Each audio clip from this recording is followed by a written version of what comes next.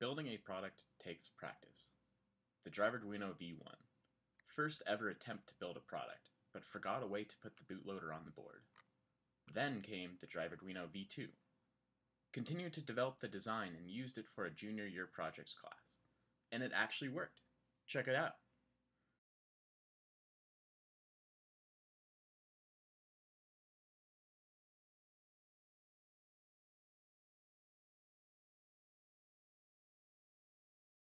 Then came the DriveArduino V3, created to fix the shortcomings of the V2, but was inherently flawed by lack of Wi-Fi.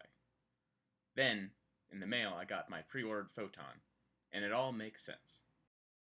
Introducing the PhotonHome, the Wi-Fi connected outlet that makes all of your existing electronics smarter.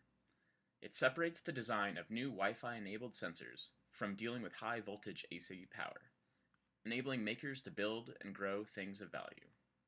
The device is a Photon that can control 4 AC outlets. It has a barrel jack input and has 4 USB outlets for powering additional downstream devices. Next is creating a safe design out of acrylic. Laser cutting will allow me to do this easily. Thank you. This is the PhotonHome, and we are making things you make things.